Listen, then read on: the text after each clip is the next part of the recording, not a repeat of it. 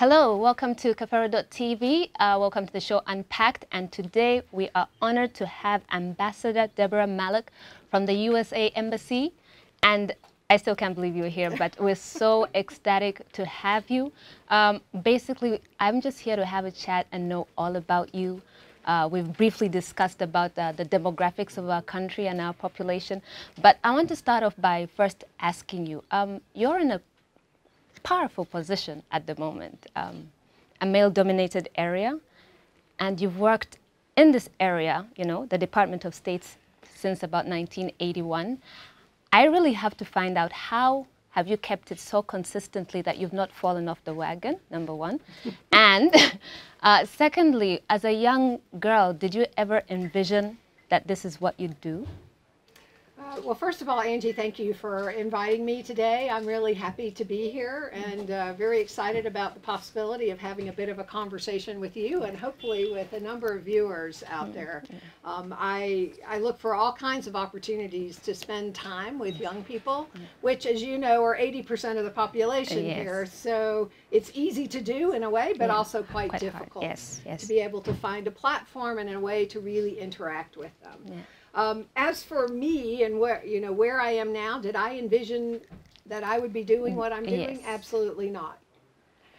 Now, it was always a given in my household as a young girl that even though I was the only girl, I had two brothers, that of course I would go to university, that I would get an education. That was never a question. But what I would do afterwards was very much an open book. So I went through many different things over the years. I wanted to be an archaeologist and dig up old fossils and everything. I wanted to travel the world. I wanted to be a scientist. And in fact, when I went to university, I planned to become a microbiologist, to spend my time in a laboratory looking at bugs. Somewhere along the line, the other thing I did know I wanted to do was travel and to experience other parts of the world. It was something that my parents instilled in me as a young girl, was the sense of a broader world and the excitement and curiosity about what and how other people lived. So while I was at university, I somewhere along the line decided that perhaps science really wasn't my calling, although I was interested in it. And instead I wanted to find something that would allow me to live in different places and have different kinds of experiences. What that meant, I wasn't really sure. I joined the Foreign Service without really knowing what I was getting myself into. And never intending to spend 3 decades or more working in this field. But two things happened. One, when I joined the State Department, they sent me to Africa. So my first assignment was in Cameroon. And I met some very wonderful and exciting and interesting people in a very new environment, a part of the world I knew nothing about before I came. And I was hooked in terms of the potential and the passion and the energy of the people, in that case in Cameroon, who faced so many challenges, but yet maintained a positive outlook and hope for the future, which to me was quite infectious. So that was one thing that happened.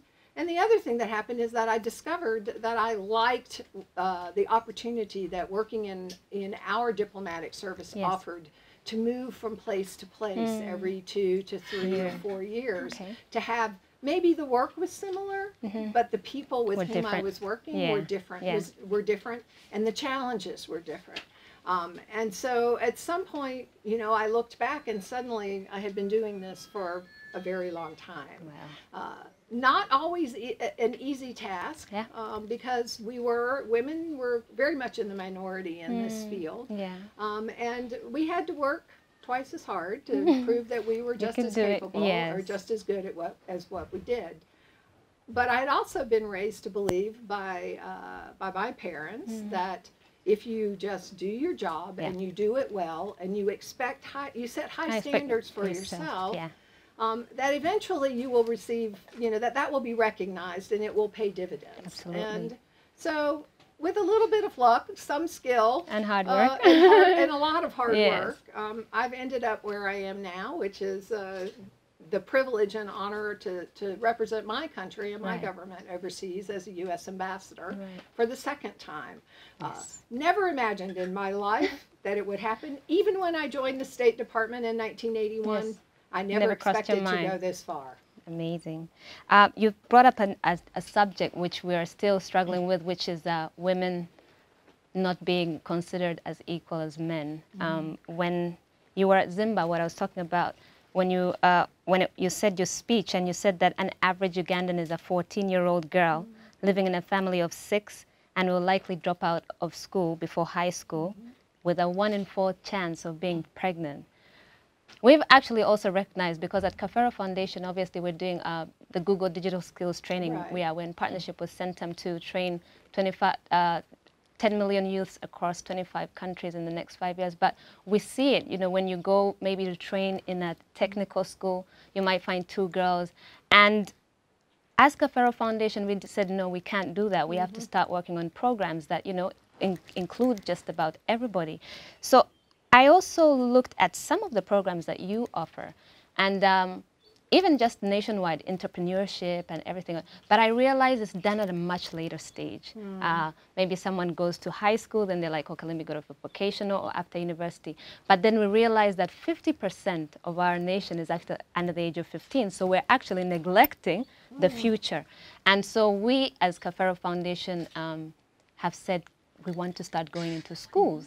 And we're also working with Global Peace Foundation, who are also teaching about creativity and character, which is very, very crucial, especially in the day of automation. Would the U.S. mission consider partnering with young organizations like this? Because it seems a little hard to get to the top, because I think you know that there's that generation barrier, which we call Generation Z, Y, baby boomers. And it was shocking to me to realize that most of maybe CEOs who are over 65 are only 2%, and then 55 and above is 2%, and then under the age of 30 it's 80%, and yet they're not getting the skills they need. Would the mission consider working with young people or young organizations that want to go at a lower age? Because we know even like from age 1 to 4 is very important for a child. Well, certainly we would agree that there are very many very critical and formative stages in the lifetime of an individual. Our challenge, of course, is not being able to do everything. And so we don't have, you know, limitless resources. Right. And so really trying to identify where we can make a difference or where we can have an impact, right, and really bring some value added is always a challenge. There's always much more that we could do, right, a lot more we'd like to do, but our ability to do it and deliver a quality program is always the challenge. Yes. So while we target youth, and we are quite liberal in the definition of what that means, right, but the reality is that much of it happens at sort of at least secondary school and above, yes, but not always, because sometimes we do have opportunities. We have partners who offer us, who come forward and you know, to apply for a grant, right, or to make a suggestion about a particular program that as long as it fits into sort of our overall objectives, right, which are to provide opportunities to introduce to young people to do entrepreneurship training, right, leadership training. Right. We've done some coding for girls, for example. We have done some other sorts of STEM activities, yes, with a slightly younger age group.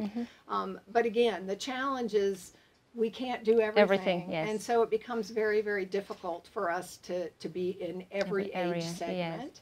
Yes. But we are quite focused in the mission about how all of our programming, whatever it is, whether it's in health or education or in entrepreneurship, how we can create a better environment and touch the life of that 14-year-old girl. Right. Because that's really the center of what we're trying to do, because we know if through some of the activities that we have working with Ugandans, and in some cases in partnership with the government, but also with all the other partners that we work with, if we can improve her possibility, right, and her potential, even if it's keeping her in school for a year or longer, right, or providing her with a livelihood skill that may actually help her earn an income and help her family or her community, Uganda will be better off for that, having made that difference in that one girl's life. Yeah. Well, you've talked about all the amazing work you do, and it was interesting that I'd speak to just people randomly, just trying to do some research, and you ask them, so what do you know the American Embassy for? And everyone's like, well, to get visas, to get visas. But well, I was also quite surprised to see that you actually do have quite a lot going on. Some of the examples, YALI, the Mandela Fellowship, cultural exchange program, you have the American Center, like the electronic library, you have educational advisory center, and then the report that you brought out, was it 2016? Yes. Yeah. I found something really interesting on that report when I actually realized that you'd spent about $800 million on helping Uganda. And myself as a youth, I hope somewhere that I've actually felt a service from any of that money donated. That's the question. When we look as youth and we say, you see a staggering amount of money that's been spent, and half of it almost on health, and we've recently had some situation in the health sector. Should I say, or can I ask, does the mission have to pass it through a specific channel, or you can look at different areas? One of the things that was going through my head is, like, for example, most of the grants can be that they're going out to a specific group of people who have come up with an idea, $50,000. And I'm thinking, is there a way it would be considered where instead you take 10 people and divide that sum of money? Well, you asked a couple of very good questions. First, let me say that of the about $800 million that the U.S. government puts into Uganda every year, this money goes to help Ugandans. It does not go to the government. Okay. We implement our programs not just in Uganda, but globally. Our assistance programs, almost 100% are implemented through partners. Okay. So through, in some cases, larger partners who then subcontract or work through smaller community-based organizations, because our accountability requirements for our Congress to account for every penny is so onerous that unless you're a large organization with some capacity, it becomes very difficult. So we feel very strongly that the vast majority of the money that we put into Uganda every year actually ends up where it's supposed to be and providing the benefit that it's supposed to provide. Now, it manifests or is seen in different ways, right? In the health sector, where we put the largest share of our money, a lot of it goes to supporting the fight against HIV/AIDS. So in actual procurement, for example, of ARV, of antiretrovirals for people on treatment, but a host of other activities that go on related to ensuring that Uganda can get control of that epidemic. We do other things like doing training for healthcare workers, midwives, and improving curriculum in medical schools in order to help improve the capacity of the care that Ugandans will receive from their healthcare workers. So we try to look very carefully at how we actually ensure that every dollar that we spend actually benefits a Ugandan on the other side. So I hope that in some way, through one of our many different program areas, you have seen or experienced the benefit of this, or know someone who has. So we would encourage people to track down our report to the people that we published, and it's online. That tells a little bit. We wanted to give people a little better feeling and understanding of all the many things that we do here in Uganda. But as for, so I do also encourage folks to access the embassy. We aren't just for visas. In fact, we prefer not to be known only for visas. Our American Center is certainly open for people. Is it open to everybody? Because you do have a process. You have to register so that you can get in, but access is available to everyone. We have we have numbers constraints because only so many people can fit in absolutely. there at one time. But we do also have an education advising office that can provide a lot of good information to those who may be interested in pursuing education opportunities in the U.S. Can also, you know, advise about the tests and all the kinds of things, put you potentially in touch with scholarships that may be available. So there are some resources there, and we encourage people to come and access those if they can. Great. I'm going to see if I can ask some questions here off Facebook and see if we can come up with something. We are live, so if you want to send in a question quickly, we can get that worked on. We have someone saying, Roger Serunjoji, who says, I'm Roger, just an inquiry about the cultural mission. 2 years now, the proposal for cultural preservation, and we have not heard from the embassy. Oh, well, this is I think he's referring to, there is a global program called the Ambassadors Fund for Preservation of Cultural Artifacts. Right. I don't have the name exactly right, but each year countries look for opportunities where we might be able to we can apply to Washington to try to get funds to, in some cases it's been to rehabilitate a museum, other places it's to preserve a historical artifact, or you know, our challenge is we're competing with everyone from around the world, and so we are always looking for opportunity for possibilities that we can use to submit. Unfortunately, not everyone is successful, and there are only a handful that are given out every year. But this does bring me to, before you ask another question, on this issue of grants. We have grants of we have grant programs of different sizes. And so one of the best places to sort of get information about what might be available is the embassy website or the embassy Facebook page. Our public affairs office, we try to make sure that information is published when opportunities arise. Sometimes we don't know when they're going to come, so people need to check constantly. But we do have smaller grants because we know that often the capacity to manage large amounts of money is very difficult. So again, people should, you know, there's nothing that says a group can't go together and apply for a grant, or individuals for smaller grants. Okay, I think I'll take one more question from Muzira Tonito. He says, what do you think about the demographic dividend? I'll be very honest. I think the demographics of Uganda certainly are an opportunity, but they're also very much a challenge. Just as we were talking at the beginning, you know, 80% of the population under the age of 30, half of the population under age 15, an average age, you know, 14 is that. It's a very young population, and it's now. It's not a future problem where people say, oh look, we know we're going to have this population wave. What do we do? It's here, and the ability to adapt and figure out how you ensure that each and every one of those about 1 million new Ugandans who are born every year has the opportunity to reach his or her potential. It's a challenge. It would be a challenge even for a country like mine, where the economy is much larger, it's much more robust.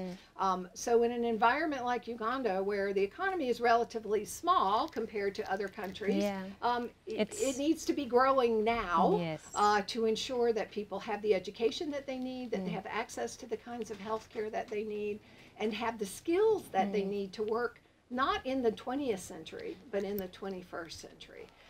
And so do we have clear and perfect answers about how that should work? No.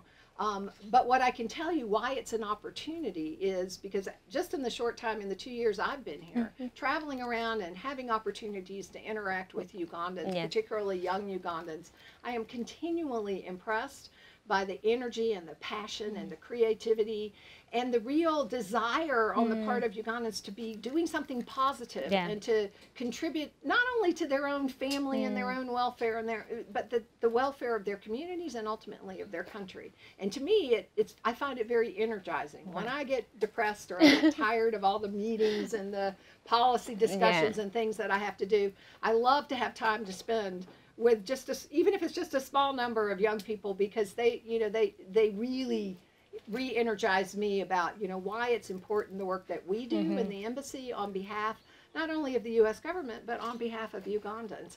So that's where the challenge comes. It's a dividend in a way, because yes, it's more people and it creates a larger market, and ultimately it could be a very positive thing for the country. But the challenges are ensuring that they're not just a population of people sitting around waiting for the government to do things for them. So there are no easy answers, and I think Uganda has a real opportunity in the sense of showing other countries how you can address this. There's one more thing I want to talk to you. Something mentioned, the education, 20th century, 21st century. You, as Ambassador Deborah Malac, if you were in charge of any education system globally, is there anything you would change?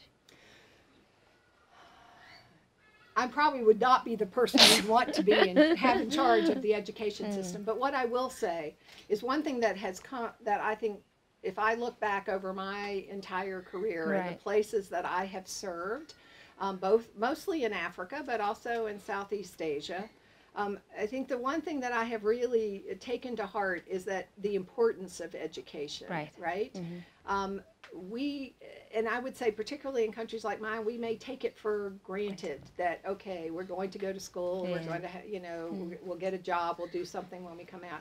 And what I've learned, obviously in countries like Uganda and elsewhere, that the ultimate key to real success in life, real success in development is education, fundamentally. Because one, it belongs to you. No one can take that away from you. Whatever you learn over the course of your lifetime is something that belongs to you and that you can do lots of wonderful things with. But it must be a priority. You can't just pay lip service to the fact that education is important. It really is fundamental to unlocking a person's potential. Now, obviously, everyone learns differently and everyone needs a different kind of education. But at the end of the day, it's really about prioritizing it and sticking with it. If you look at those countries that have been successful, it's because education has been the first driver of that development. And then the subset of that is keeping girls in school. Because it's 50% of your population in any country. We're very equal. And it's not 50% of the people who finish school. And it's like tying your one hand behind your back and trying to accomplish a task. You have to have all of the population participating. So I think prioritizing education, particularly girls' education, and not because we don't like the boys. I have two sons of my own, as a matter of fact. And it's important for them to be part of the process, but we can't leave half the population behind and expect a country to succeed. Okay, let me see if I can find one more question. And then in our country, we've talked about education, but hello, I would like to understand more about the Yali program. I received a certificate in girls and human rights. How best can I use it? Well, for the YALI program, our Young African Leaders Initiative, of course, we have a couple of different ways that people can access that program. We have our flagship program, of course, which is the annual Mandela Washington Fellowship, which is a very competitive process. And in fact, we are in the process at the moment of reviewing all the applications for this coming year. And it's a rigorous process because there are a lot of Ugandans who are eager to participate, and a lot of very good and talented ones. So we've had about 100 people so far from Uganda who participated in that program since it was started. We have, in addition, we have the Yali leadership, Regional Leadership Center in Nairobi, which is open to folks from all over this region. There have been about 100 Ugandans who've applied on their own and gone and participated in programs on entrepreneurship, on leadership. And we would certainly encourage more folks to apply. In fact, we hear that Ugandans are the largest number of participants in the program there, which just shows that there are a lot of very motivated young people here. And we would encourage you to look into those opportunities. And then we have just sort of a broader Yali network. Right. And we would certainly encourage people to find out how they can connect into that, because there's a lot of cross-border activity and trans-global activity that happens through that network. It's really quite amazing to watch. As far as the specifics of how she can put this, he or she can put this to work, that's probably beyond my pay grade at the moment. But certainly connecting in with others who have ideas, who hear about things, and certainly our website and our Facebook page is a way to perhaps give them some ideas. Okay. One question. You've spoken about the campus in Nairobi, and which is all down to digital or digitization. What do you think Uganda will be like if it doesn't get its population skilled with digital skills? Well, I think it's a challenge for all countries, right? And it's particularly hard in developing countries where resources are limited. Right. But I think one thing is quite clear to all of us, that technology is here to stay and is a platform that we need to learn how to exploit better. To provide learning opportunities. Now, whether it's education in the sort of classic sense, whether it's understanding how to use technology to improve one's life or livelihoods, that's another piece of it. It's something that has to be incorporated into a curriculum, I think, now going forward, expecting that you can only teach people what we've been learning for the last 150 years, or in the way in which we've been learning for the last 150 years, versus what needs to happen now. It would be ridiculous. And so how people use that in their environments and how they can use it as a tool for good. And in fact, there's a lot of innovation in Africa that's going on in that regard, not just in the creation of apps, but looking at how you can use remote learning, how you can use just, digital platforms to be able to expand the opportunities to people. Yeah. Ladies and gentlemen, this was Unpacked with Ambassador Deborah Malac. We discussed just about everything: education, digital skilling, entrepreneurship, her past. We really want to thank you for honoring our invitation to come and spend some time with the young people. And we hope to have you back soon. Certainly. Well, thank you again for allowing me to come and spend a little time with you. Appreciate it. Thank you so much. Thank you. And to our viewers, thank you so much for those who participated, those who sent in your questions. We thank you. But if you want more information about the U.S. mission, please kindly go to their website. You'll be able to find all the information that you need over there. Thank you so much for watching. I was your host, Angela Mirembe. Have a good evening.